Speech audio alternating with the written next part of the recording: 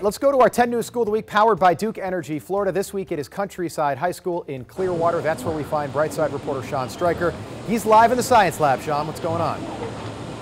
What's up, Rob? All right, so I have to just tell you what these students are doing. It is so interesting. They are culturing mammal cells, and what they are working with is mice. So basically they are growing mice cells outside of a mouse, outside of the body. So it's just really cool. This is Biotech 3. We are in the Biotech lab, which is a part of the iSTEM Academy, and I'm here with the principal of this school, Mr. Schlereth. You're right. I got it. I think I got it. Yeah. So yeah, we are in the Biotech lab, the iSTEM Academy.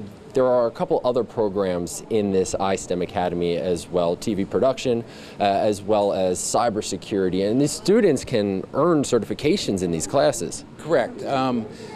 In cybersecurity, those are tough network security licenses for kids to get, and we had a student the other day test and CompTIA cybersecurity analyst, and that's the top certification that we have had at this school. We test more higher certifications in CompTIA certifications, and obviously there's lower certifications in Microsoft Bundle, Adobe Photoshop, and things like that. And they can earn a lot of money just coming out of high school. I researched what the young man got the certification in being an analyst. He could probably walk out of here making $70,000 to $80,000 out of high school. I think I need to go back to high school. Some other things as well, not with the iSTEM Academy, but students can still earn certifications in. You know, we want kids to be ready for college, career, life, and so we offer things at the school, such as our child care program, where we have an on-site child care. And the students can get state certification and the state certification license for child care.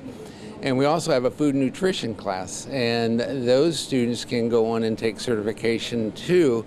In fact, she tested 12 students this year in the class, and 11 of them passed the certification test. That is so cool. That is so great. And really, like you said, it's about preparing the students for the future, whether that is to enter the workforce or continue their education in college or whatever that post-secondary education may be. And these students are definitely prepared, Rob. I walked in here and I feel like I got such an education over the past 45 minutes or so. I feel a little inferior. These students definitely smart here at Countryside High School. Well, don't feel inferior, Sean, but I'll tell you what, 70, 80 grand out of high school, that's pretty good.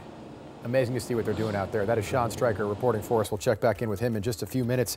If you know of a school here in the Bay Area that we should feature as our 10 News School of the Week, powered by Duke Energy Florida, send a nomination to 10schools at WTSP.com.